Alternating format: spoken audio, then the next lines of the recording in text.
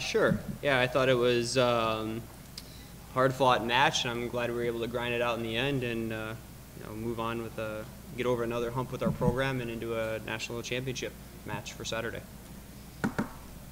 Questions for the student athletes?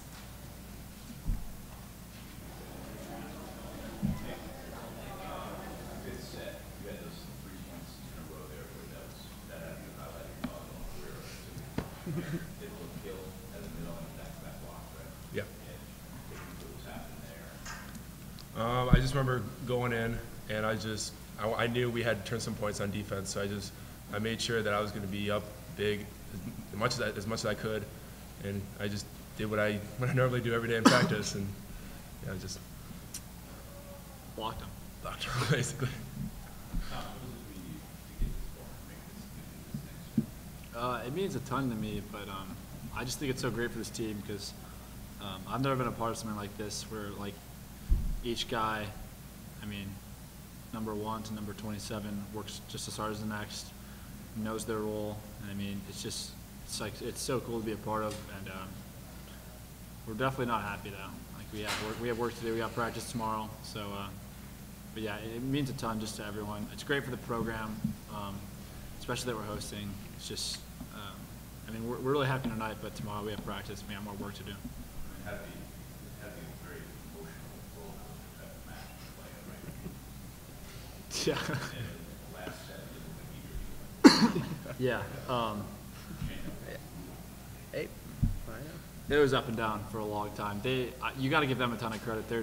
I thought their serving was incredible, and our video didn't do them justice. Even their float servers were getting us out of system, and Aaron Russell and Goodell were just pounding the ball from the service line. So you got to give a ton of credit to them and what they did from the service line in their first contact, and we have to clean up our first contact too.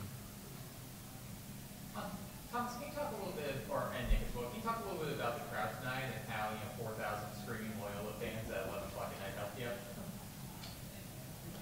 It was amazing. Greatest feeling I've ever had in my life. I just remember coming out of the 5th set out of one of the timeouts and just looking up into the stands and just feeling everyone yelling, and it was just absolutely incredible. Yeah, it was definitely overwhelming. I remember the same moment. I know exactly what he was talking about. Everyone went nuts, and it's just so great to be able to play here and be able to do this for our fans, and that was awesome. And Thomas, jumping out to talking about the first game, you guys seem to be clicking on offense. How important was that, not only for a team to be on offense, but for you to be putting away, 5, 6 kills in a match just to get your offensive rhythm going? It was nice. You got to give a ton of credit to Hutz, though. I just jump. That's all I do. He has to put the ball in the right spot, and we run a pretty fast offense comparatively to everyone else. And so, that's all Hutz. He does a great job, and he knows where to put the ball, when to put it there, and what I do is the easy part. Hutz has the hard job, so it's all Peter Hutz. How do you guys feel that being in a similar situation last year, making it to the quarterfinals, how do you think that prepared you guys to kind of grind out this win this year? I felt like we're in a much better spot than last year.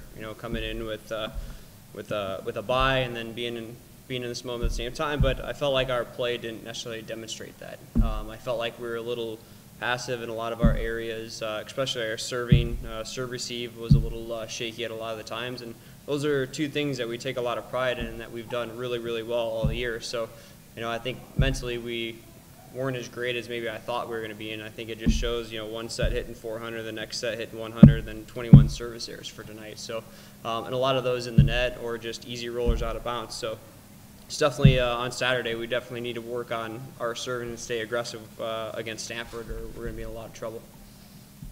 Questions for the student athletes? Nick, Thomas mentioned, how big is this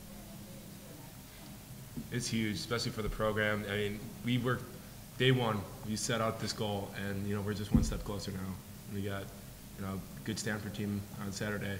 We're really gonna have to pull our stuff together and play well. Anything else for the student athletes? Yeah, Tom, I think 24 kills is career high. What other than the feeding off the crowd, It was just I connect really well with Hutz. We're super good friends off the court, and I just know when he's going to set me. I just know where he's going to put it, and I just think that was it. We haven't really gone 5 in a long time, so I think that was the biggest part. He distributes the ball well, and I mean, yeah, I got some kills, but he puts the ball in the right spot. I think that's the biggest thing for me. I don't really do a lot. It's all us. Kind of going off that, this is only the third time, if I recall correctly, that you guys have gone to 5 sets this year. Was there any doubt in your mind that you guys haven't really been in that situation too much? No, we do that every day in practice. It's the last thing we do, game 5. So we were fine. We were good. Yeah, exactly what he said. We do that every day in practice, and there's no doubt in our mind that we're winning every set. And if somehow we lose, we're winning the next one. Anything else for the student athletes? Thank you, John. Thank you. Questions are open.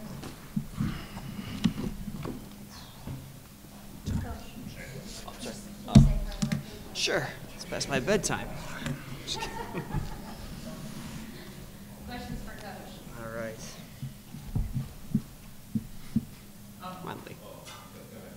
Coach, just ask, when you have a match like this, when you have 20+ service errors, as a coach, do you, midway through the match, try to want to change things up in terms of how players are serving ground some players, or do you just kind of keep them going? I want them to hit it a little bit harder. All of our misses were just the passive ones. And some guys were trying to struggle through it, and normally they do a pretty good job of. Okay, if they miss long. If it's long and hard, that's fine. Just be very aggressive, and some guys just didn't make that transition tonight. So, but we've always been good with a poor serving night, and the following match having a pretty good serving night. So I have confidence that our guys will be ready to go. It must have been, like you said, you used the word grind before, but how do you coaching grind, right? You lose one in the first 14 points of that 5th set. Yeah, no, it felt like that 5th set, like you said earlier, like nobody wanted to win it. Everyone was just kind of afraid to make a mistake, and that just kind of became a passive game with a lot of swings and nobody wanting to kill the ball. But it's a very emotional match up and down, of playing well and playing poorly, and I think we were a little bit more fatigued, and especially into that 5th set. But very happy the crowd got us going, and I think pushed us over the edge in that 5th set. But For you personally, in the program, you got to get pretty excited.